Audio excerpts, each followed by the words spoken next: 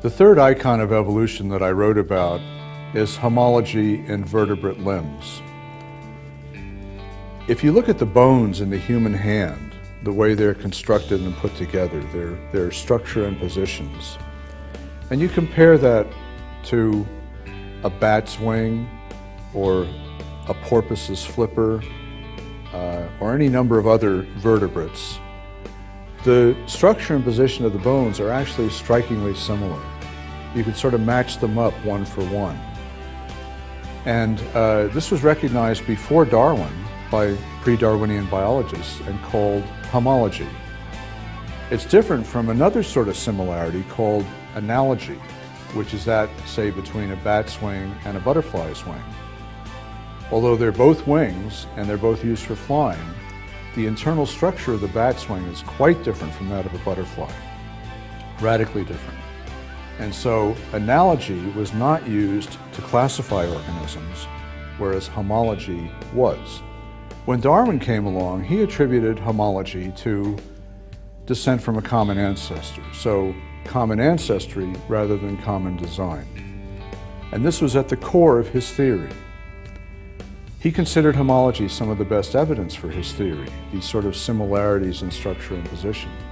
And in fact, that's how paleontologists arrange fossils, depending on their anatomical similarities and differences.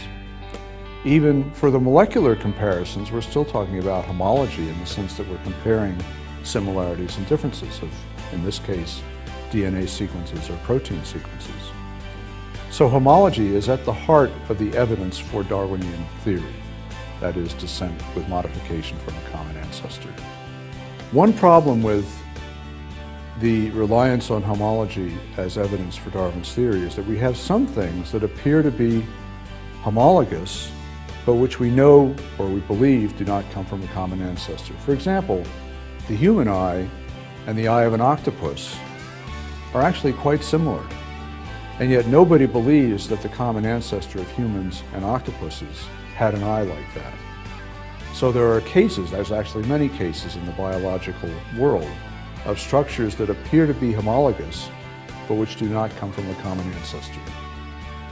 Well, Darwin's followers sort of finessed the problem by redefining homology as similarity due to a common ancestor. So instead of similarity of structure and position, homology was now similarity due to common ancestry.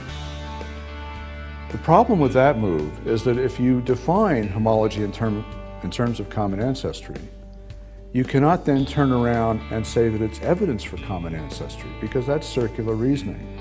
In effect, you're saying homology is due to common ancestry, which is due to common ancestry. So logically speaking, once you define homology in terms of common ancestry, you cannot use it as evidence for common ancestry. Although I wrote icons 10 years ago, it took many biologists a long time to realize this, but recently, Richard Dawkins, an outspoken defender of Darwinism, in his book, The Greatest Show on Earth, recognized this problem, that you cannot use a word that's defined in terms of common ancestry as evidence for common ancestry. So Dawkins' solution is to use another word, homeomorphic. So we don't talk about homology now, we talk about homeomorphism. Well, it's a nice try, but it doesn't really solve the problem.